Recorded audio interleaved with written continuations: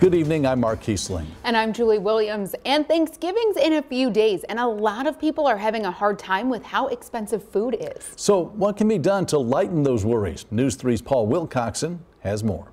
They're complaining about the rising cost of groceries, but it's everywhere. I mean, we can't control it. Thanksgiving is about spending time with your family and overindulging on food, but with rising food costs, what are people doing to save money?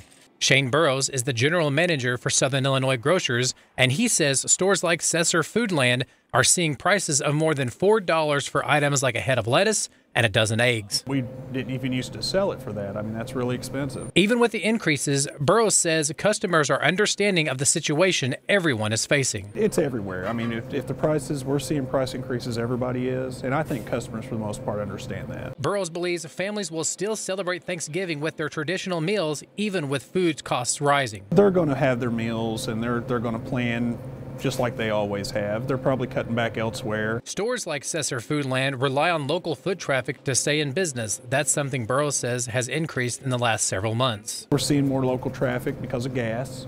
So maybe we're keeping some people from going out of town by offering them some deals that we have. There are a couple of things shoppers can do to help save a little more money. First off, take advantage of weekly ad sales. Also, look for private label brands, which Burrows says are made by the same national brand companies you see on the store shelves, but cost far less. So hopefully they're doing that and saving some money, walking out of here with their wallets a little heavier. In Sesser, Paul Wilcoxon, News 3.